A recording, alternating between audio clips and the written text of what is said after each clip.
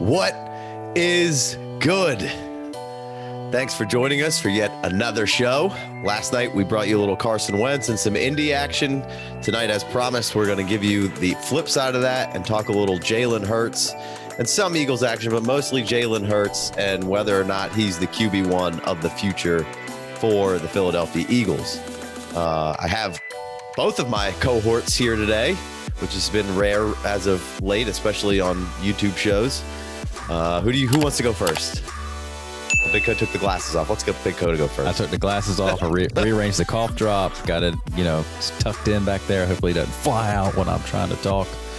You can't get COVID through Zoom, right? No COVID. Boys asked me at the doctor if I would take a COVID test, and I said, hell no. Hell no. I've already had it. I know what it's like, and I don't have it, and I'm not taking a chance on a false positive because you're not taking away my daycare. I said, there's no chance I'm taking that. So I just had this shit a couple months ago. I'm good. I got a little sinus infection. That's it. I already know. Yeah. I've already checked it out. WebMD. If you know what the funny part, if you tell a doctor that you're self-diagnosed, wait on the eye roll. It ain't gonna take you long. Yeah. You tell a doctor, I'm self-diagnosed. I know what's going on, doc. Them boys hit you with the strongest eye roll. No, I'm fine, doctor. Well, I'm a self-diagnosed fantasy expert, so I don't know what we're ready.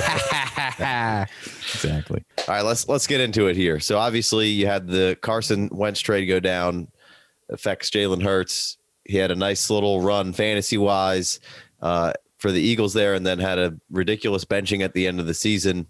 It did elevate the Eagles pick, I believe, 3 or 4 picks there. So it was kind of silly, but maybe the front office was calling in and hitting you with the, hey, Bubba, we've had Sudfeld here for a while. Let's get him in here. We can move up. You know how much this would cost us in the draft to move up 3 picks?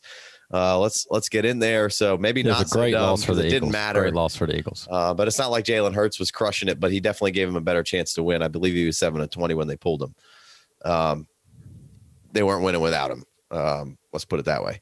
So the Philadelphia Eagles are now in the position of drafting at 6, which a lot of speculation that they're going to exhaust all options of seeing what quarterback they can get there and what to do with that selection. Their GM coined the phrase quarterback factory. Last year, they obviously had a player in Carson Wentz who they had kind of anointed as their guy, and then they come back and draft Jalen Hurts as a quote unquote security piece.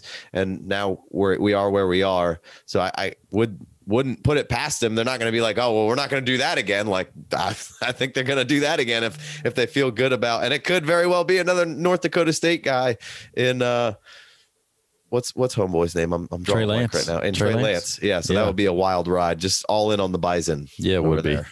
That'd be sick pickup for them boys. I'll tell you, the Madden ratings like some Trey Lance pre-draft. I like Trey Lance a lot. So Madden ratings. Madden loves some Trey Lance right now.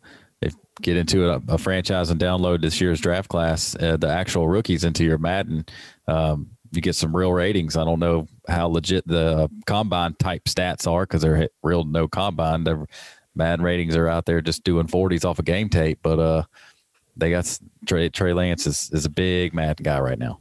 Yeah, I could see why he's a superstar X factor. Well, that's what I was.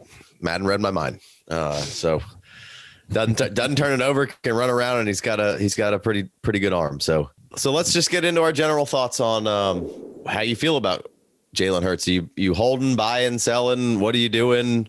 You feel like he's the guy? All of the above. Who wants to go first there? Like, obviously, there's a chance that they do draft a guy. So, do you buy? Do you sell? What do you do with Jalen Hurts? And then how do you feel about it? Let's talk about whether or not we think he's going to be the starter next year, right? Because even if they do take a quarterback, then he could still play, right? And they could still they got a long way to go with the Eagles. So maybe they want to lose another year and throw him out there. I mean, he does give him a chance to win, but that team is bad. So I don't know why. I don't know. There's just so much pressure in this day and age. So if they do draft a quarterback at 6, it's going to be a lot of pressure for them to play him. But I mean, I don't know. I'm curious to see what Big Co thinks. This is like the second time I had to come on here and give Big Co a victory lap because I said back in the Superflex rookie mock, I was like, what a wasted pick taking Jalen Hurts. Why would you do that?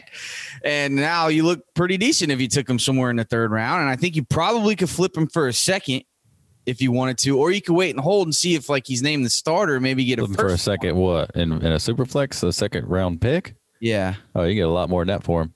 You can get a lot more than that for Jalen Hurts right now in a Superflex. I just traded him straight up for Justin Jefferson in a league where I got tons of quarterbacks. Superflex? Yeah. Whoa, that is a terrible trade on the other person's part. That's just a bad trade. I mean, I don't think you get anywhere near that. There's just so much questioned right now. How would you give up Justin Jefferson for a guy who might not even be a quarterback next year? If you look at Superflex ADP, they're neck and neck. Yeah. Well, that won't. They are? Jalen Hurts? I gave up the quarterback part of it. I gave up the quarterback in the Superflex because on the chance that Jalen Hurts is not a quarterback in a starting quarterback in 2 years.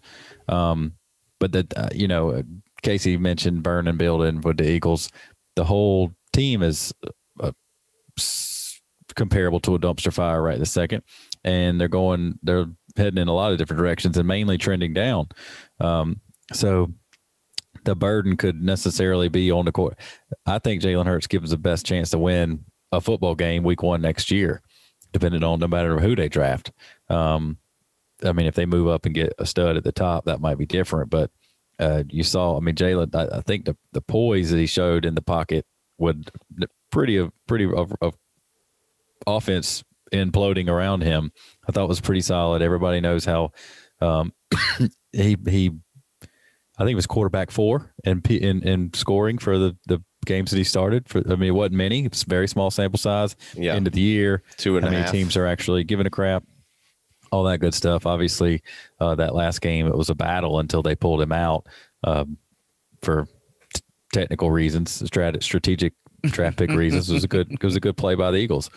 I think that like a one quarterback league, Casey and I got a message, an email the other day in the league saying, hey, Jalen Hurts is available for a second round pick. And if it's a one quarterback league, and Jalen Hurts could make a difference for you.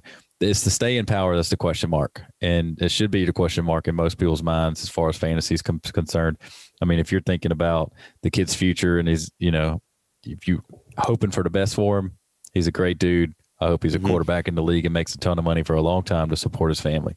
But we're talking about fantasy football, and you have to be worried about the staying power.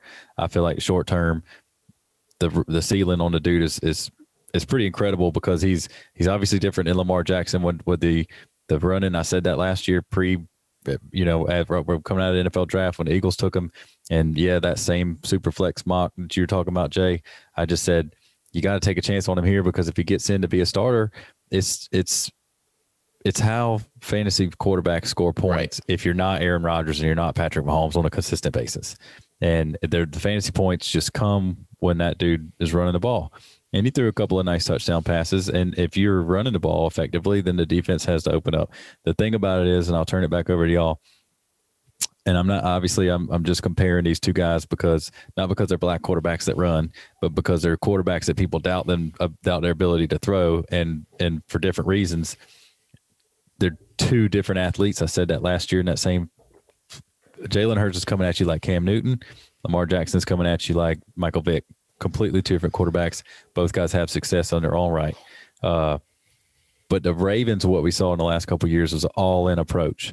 Exactly. An all-in approach to completely encompass everything Lamar Jackson does and try to build their entire team around what he does. And the Eagles right now and the coaching staff on the Ravens, we all know they're never out of it. They're never even rebuilding. They're reloading. Yeah, the front office and the coaching staff are all on the same page and how they're moving and what they're doing. Have been like that for 15 years, for a long time. So maybe even more than 15 years. So going back way before. I mean, the drafting of Ray Lewis and back all the way through, just all through his entire career. Solid. Ozzie Newsome's last draft class pulled in Lamar Jackson. You see the GM retires and he drafts a quarterback at the end of the first round and the team goes all in around him after the GM walks out the door. Like some franchises would just crumble under those circumstances, but he's like, yo, look at this guy. He's an absolute gazelle. And we're going to just pick him up at the end of the first round here because we can. They luxury picked him walk-off GM retirement. Like, the Eagles are just falling apart over here, and Jalen Hurts is the man standing there with the football, and it's just like, they're not going to go all in on Jalen Hurts. And if they did, even if they tried to go all in on Jalen Hurts, I don't have the confidence that they can pull that off like the Ravens did. Yeah, I mean, I semi agree with most of what you said there, Big Co. I guess I'll kind of unpack this from the beginning of that conversation backwards. Jay Wayne kind of alluded to Jalen Hurts as maybe they do draft a quarterback, and Jalen Hurts gives them ability to be kind of the fall guy for them, of like, hey, we're going to put him out there and it's okay if it doesn't go that well. Like, if it doesn't go that well, we can blame it on Jalen Hurts. Right. And now we can come in here with a clean slate, maybe near the end of the year, and let the other quarterback play and start and do his thing. You got to be a little bit worried about the longevity of Jalen Hurts right now. I didn't think that the value wise from what you were saying, Big Co, if you could get that much for him, then it's an obvious flip. I looked it up, and Jefferson is at 20 in Superflex, and Jalen Hurts is all the way up at 36, I think, or maybe 35. So that's closer than I thought, but still, damn, I cannot believe. Is before that's before the Wentz trade. Sure. So you give it a month for that to factor in, and it'll be farther up because of the uncertainty of the startability of him. I might say it might go the opposite way. But now you don't know about the actual. Now they did it so quickly that they can draft another quarterback, and now that might hurt Jalen Hurts' stock. I can't believe you got Justin Jefferson. That is fucking awesome. Yeah, that's ridiculous. Yes, I feel good about it. It was in our Patreon league. Initial thought was that I wouldn't move Jalen Hurts because I probably drafted him in the third round, and I didn't think you'd be able to get. I think people would be worried about the longevity of him and wouldn't want to move off anything more than maybe 2 seconds or something. And at that point, I'm just going to hold and see what happens. But if you can get a whole lot, if you can get a first, or if you can get a good young, or really a good any player, I think I'm down to make the move there. One thing that you said there, Big Co, is, you said, hey, you got to draft this guy because this is how these guys score fantasy points. And yeah, Jalen Hurts helped a lot of people out through the playoffs last year, going into the playoffs, getting into the playoffs, and all that kind of stuff. So any people who had those, he's going to have a special little spot in their heart, and they're going to be in on Jalen Hurts. But that was something that I think, I did not know it. Of course, I knew that running fantasy quarterbacks were what you wanted, but I overlooked part of confusing the two things. Like, I don't have to believe in you being a great starter in the NFL and being able to do NFL things. Right. And I think that's the part that I got a little twisted up, and I was a little against Lamar Jackson, and I was definitely against Jalen Hurts. Hey, I still don't think Lamar Jackson is a great quarterback.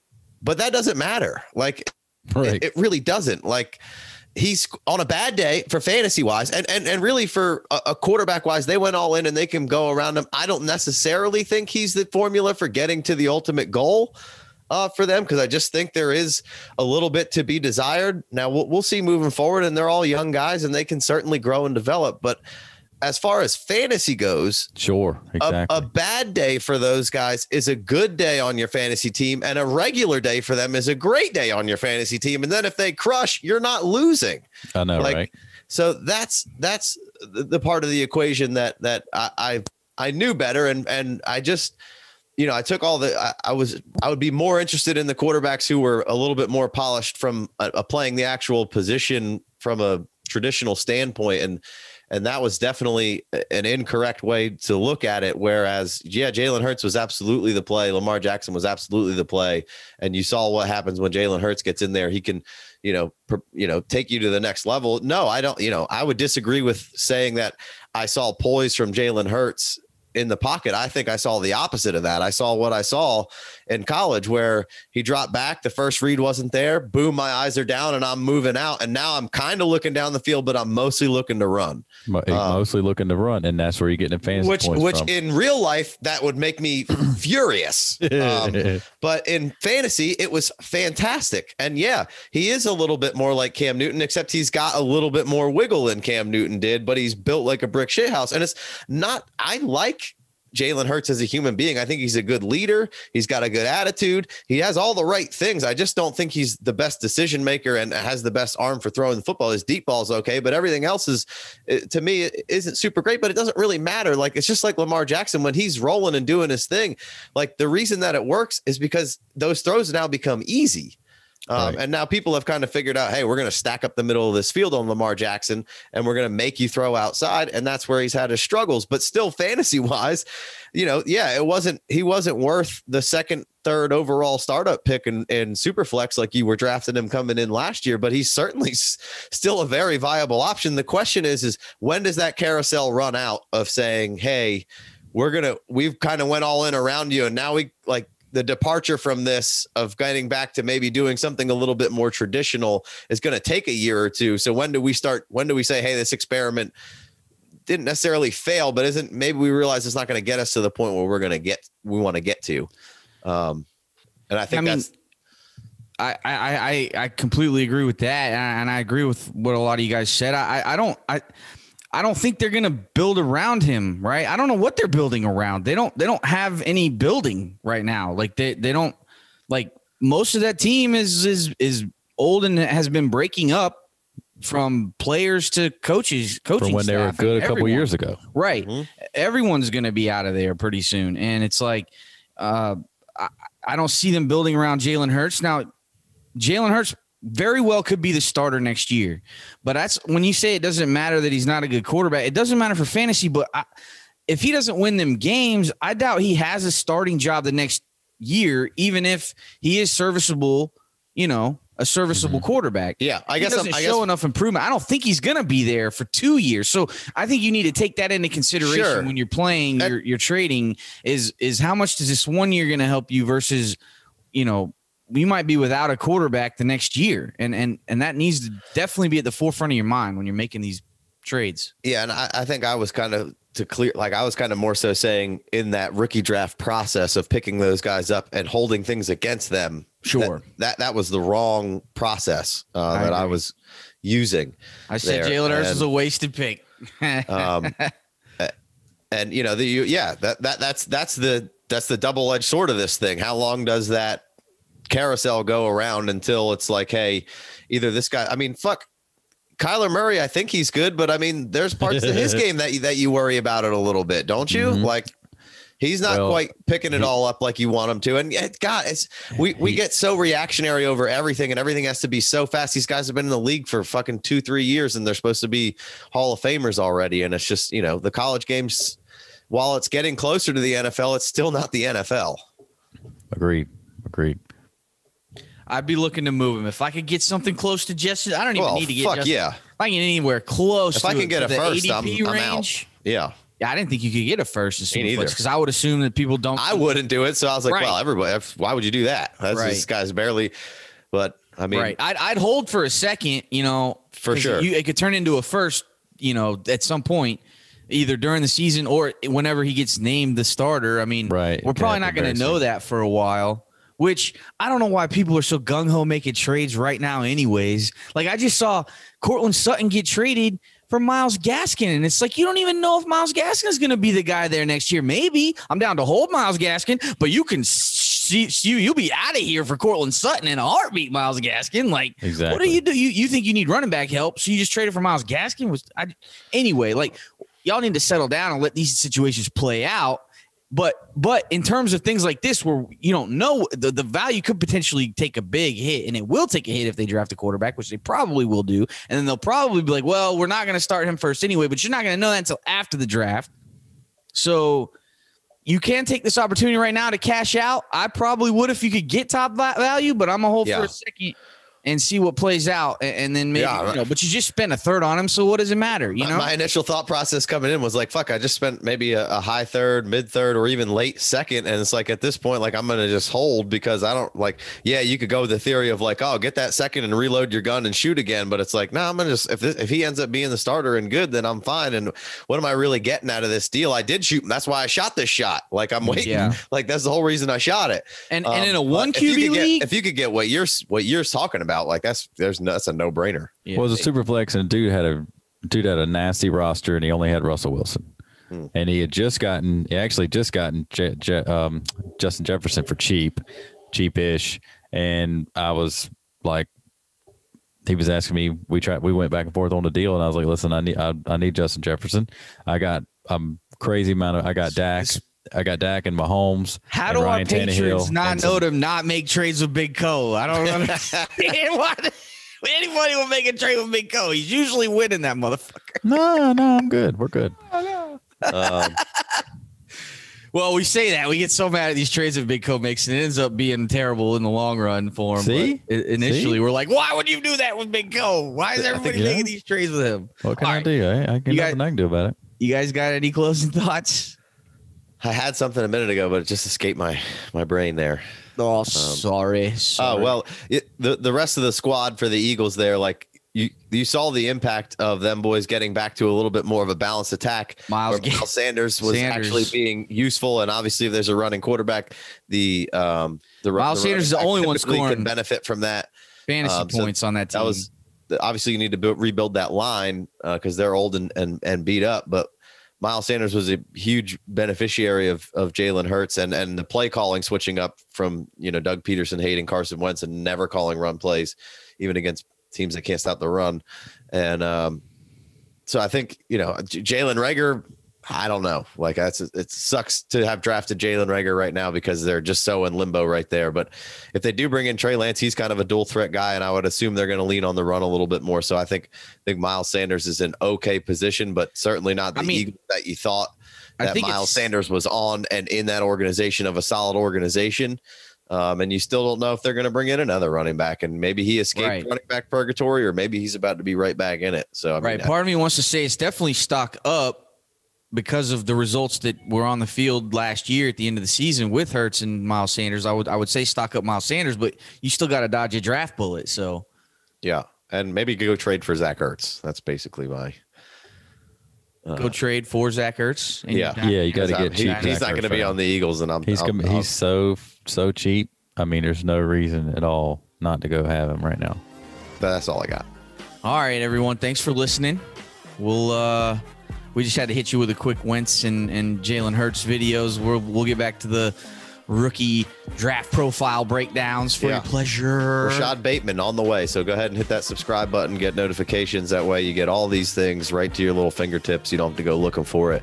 And so we got Wentz coming out. We got Hurts coming out. And then Bateman will be shortly after that. So like I said, hit that subscribe.